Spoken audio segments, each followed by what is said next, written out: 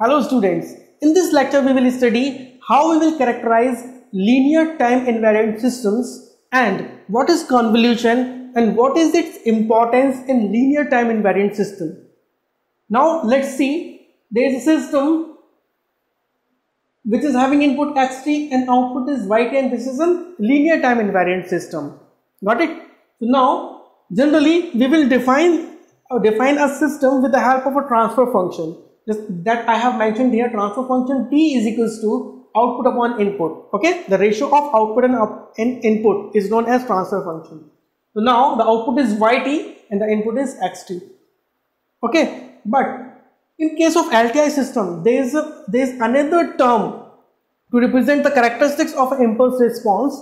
Okay, and in sequence I will explain you the importance also. What is the importance of impulse response? Why we have chosen impulse response in place of transfer function? Got it? So now let's understand what is impulse response. If we will give at input a unit impulse function del of t,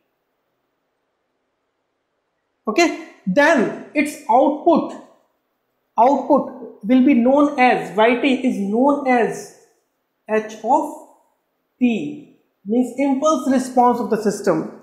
I'm repeating again, the output of an LTI system when input is del t, unit impulse function, is known as, that output is known as impulse response of the LTI system.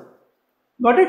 Now it is represented by h of t. इसको small h of t से हम represent करते हैं. Okay, now let's see what is that. Now you can see transfer function is output upon input. Now input is del of t. Okay, output is yt. So output yt will be equal to t into del t. This yt will be, del t will be taken here and t into del of t. Now this output when input is del of t is known as h of t, means impulse response of the system. So you can see here that h of t will be equal to yt equal to the output, and that output will be equal to t of del t. Okay, fine. Now we will understand that in place of unit impulse function, if we will put any arbitrary input, then what will be the response of the system? So we will further study that response at any arbitrary input. कोई भी input, मैंने मान लिया, मैंने input दिया यहाँ पर x of t. कितना इनपुट दिया? x of t. Okay, and the output will be y of t. Yes or no? Output will be y of t. Any input I have given. I am not put any standard function. Any input, arbitrary input xt. Okay, so I will find out what will be the response of this system. So before starting, I'm representing one property of a signal, that xt, any continuous time signal, can be represented in the form of, in the samples of unit impulse function, like integration minus infinity to plus infinity x of tau del of t minus tau d tau. So now let's move further and we will find out the output of the LTI system at any arbitrary input. Got it? So now what will be if I will put any arbitrary input, and transfer function t will be equal to yt, output upon input xt. Got it? Or we can say that yt will be equal to t into x of t. Got it? Now what I will do, I will put the value of xt represented here. Okay, the value of xt represented here in this case. So transfer function multiplied by this value, means xt is minus infinity to plus infinity, minus infinity to plus infinity, x of tau del of t minus tau d tau. Got it? Now because this system is linear system, so you can see here we are talking about small t. The variable here is small t, but tau is not a variable. only small t is variable. So x of tau will be a constant value. Okay, x of tau will be a constant value, and due to the linearity property, we have understood that if we are giving an input a of x1t in place of xt, then what will be the output?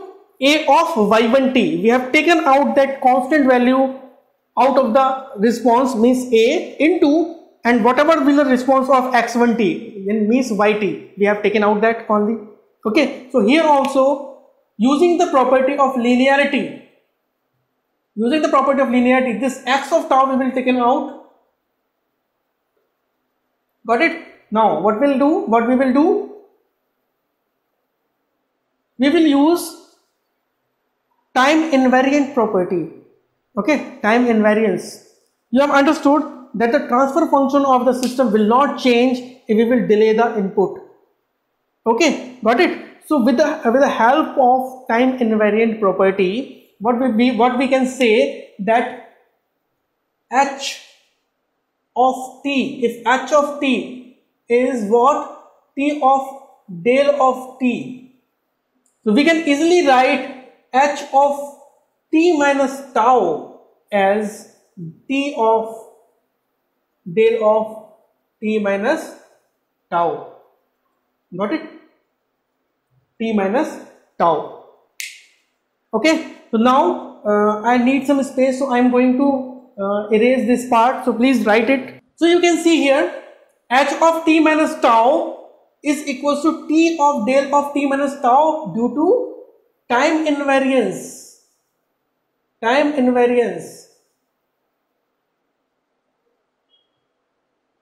Got it? Time invariance, I have find out this property. So now I will put h of t minus tau in place of t into del of t minus tau. So we can write, we can see here that y of t is equals to integration minus infinity to plus infinity x of tau, okay, and h of t minus tau d tau. Got it? So now we can say that at any arbitrary input we can find out the arbitrary output using this expression. Okay, and this expression is known as, this integral you are seeing, watching, this integral is known as convolution integral.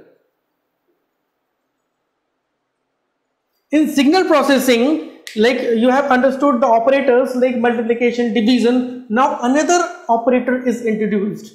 What is that operator? Convolution operator.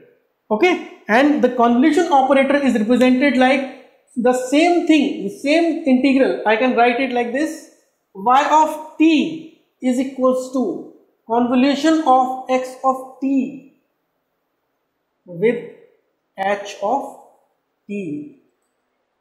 Convolution of x of t with h of t. This symbol is for operator convolution.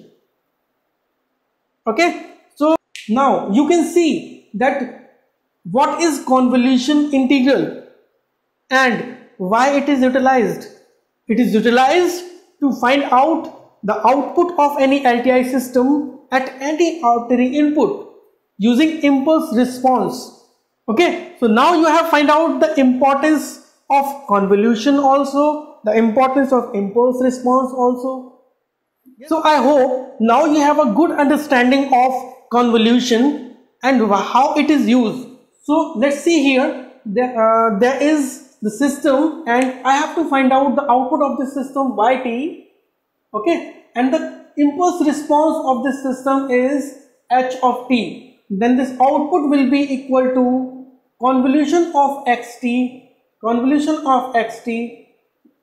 with ht. Okay, now simply we will write it like this, like that. And what is that xt convolution xt convolution ht will be equal to integration minus infinity to plus infinity x of tau into h of t minus tau and d tau. Got it? Now we will focus over convolution only. Okay, so let's understand the properties of convolution. Now you can see that convolution shows three properties. First is commutative property. Commutative property means we can change the sequence of these two, means xt convolution h of t can be written as ht convolution x of t.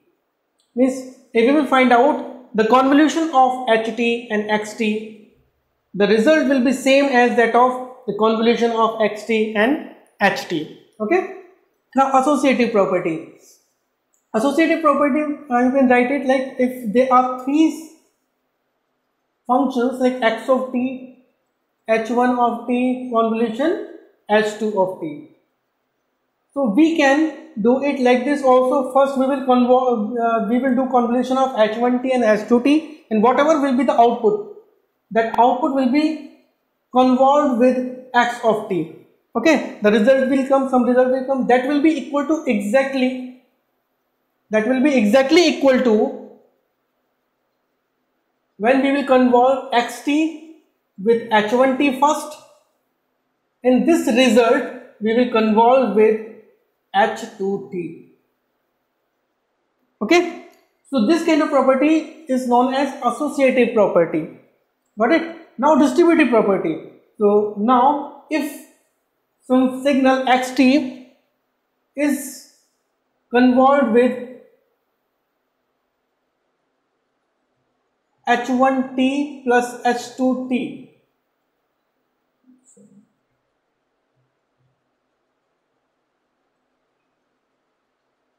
then it will give xt convolution of h1t plus xt convolution of h2t. Okay. Now I hope that you have understood the convolution and what is its importance in LTI system. Okay. In the next lecture we will study convolution and impulse response for the discrete time system. And if you are having any doubt in this lecture, then you can put your doubt in comment. I will try to resolve it. Thank you very much.